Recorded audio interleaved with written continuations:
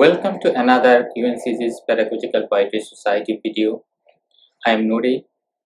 Today, I'm going to talk about a kind of poetry that is considered as ancient as any recorded literature of the human civilization. This is a form of poetry that precedes prose in all literatures of the world. I'm talking about lyric poem, a short subjective poem. In this mini lecture, I'll try to take you through a brief definition of lyric poetry, and at the end of my video I'll also try to discuss how we can teach lyric poetry in a poetry classroom. The word lyric has been derived from the Latin lyricus and the Greek lyrikos, which mean singing to the lyre. The Greeks defined a lyric as a song to be sung to the accompaniment of a lyre, a musical instrument that you can see on the screen. The instrument was used to accompany the singing of poetry during different festivals. But here I'm going to discuss three key features of a lyric poem. Shortness. Generally, a lyric poem is short in nature. Famous literary critic M.S. Abrahams, for example, defines lyric in his A Glossary of Literary Terms as a short poem consisting of the utterance of a single speaker who expresses a state of mind or a process of perception, thought, and feeling. Subjectivity. As I have already mentioned at the beginning, a lyric is a subjective poem. Written in the first person point of view, a lyric is always an expression of the moods and emotions of a poet. The best lyrics are emotional in tone. Every poet tries their best to give vent to their internal feelings and emotions and communicates with the readers through the means of a lyric. Musicality. The poets use various literary devices to enhance the music of their lyric poems. As the origin of the word lyric suggests, poetry was born from music long ago, and two have influenced each other ever since. Modern song lyrics are just the most recent way that music and poetry have come together. So when we talk about songs, we talk about the lyrics to the song that is really closely related to the idea of a lyric poem. Modern lyric poems, although usually not sung, still possesses musical qualities. Well, sometimes confusion arises while reading a lyric poem as who is really speaking in the poem. Is it a poet or the speaker, a poetic persona? Although a lyric is written in the first person point of view, the I in the poem need not be the poet who wrote it. In some lyrics, the references to the known circumstances of the author's life make it clear that we are to read the poem as a personal expressions. Even in such personal lyrics, both the character and the utterance of the speaker are obviously invented to create a desired artistic effect. Well, regarding the classification of lyric poem, lyric poetry encompasses a wide range of forms and approaches.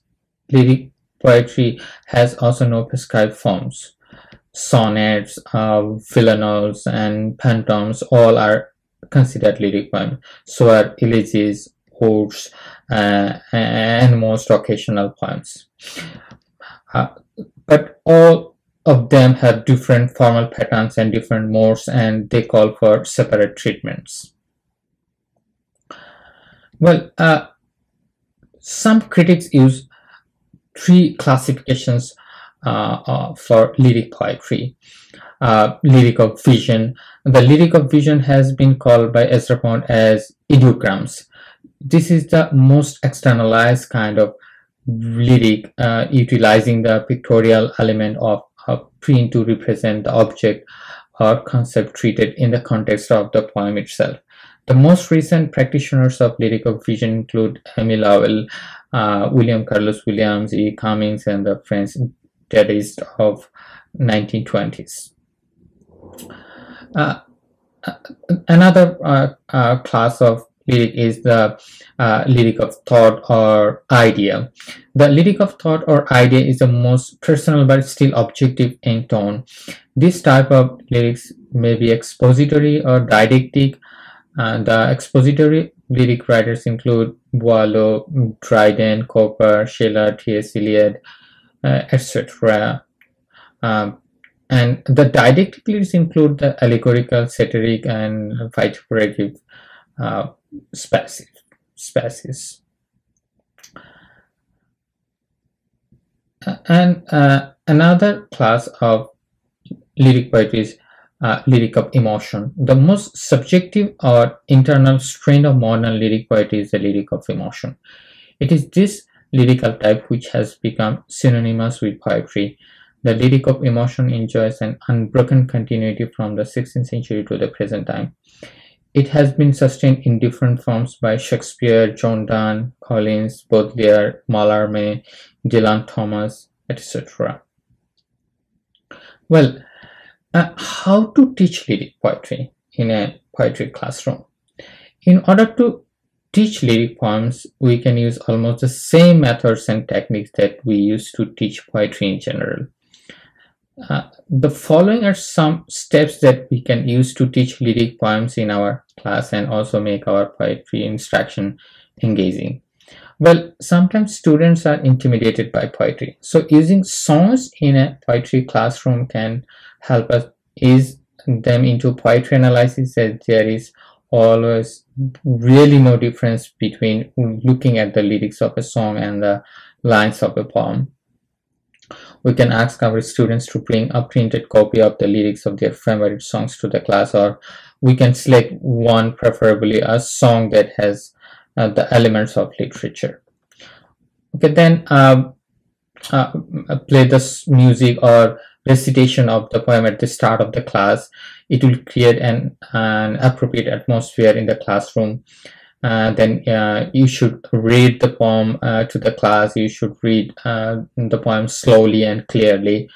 Reading a poem slowly is the best way to ensure that the poem will be felt and understood by its listeners. Let the words of the poem do the work. You can also ask students to read the poem.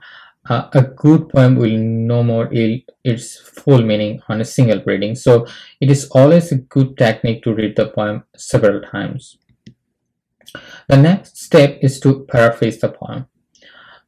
While paraphrasing, you should explain if there are any unfamiliar words or hard to pronounce words in the poem. To read with conviction, a reader needs to know at least the dictionary sense of every word of a poem. At this stage, briefly introduce the various elements of a poem like subject matter, theme, tone, diction, figurative language, etc. You can use handouts or slides to discuss these elements of poetry. Well, now you can move on to a deeper, more sophisticated understanding of the poem through some in-class activities. Ask the students to focus on the poem and generate activities that will help students learn all important parts of poetry creation. You can introduce individual or group activities on the following key aspects of the poem. For example, who is the speaker in the given poem? Is there any identifiable audience for the speaker? What is the occasion and the setting of the poem? What is the subject matter and theme of the poem? What is the tone of the poem? How is it achieved? What are the diction, imagery, figures of speech, and meter of the poem? Well, these are some of my suggestions that you can apply to teach a lyric poem in a poetry classroom. I think you will find these suggestions helpful. Thank you for watching.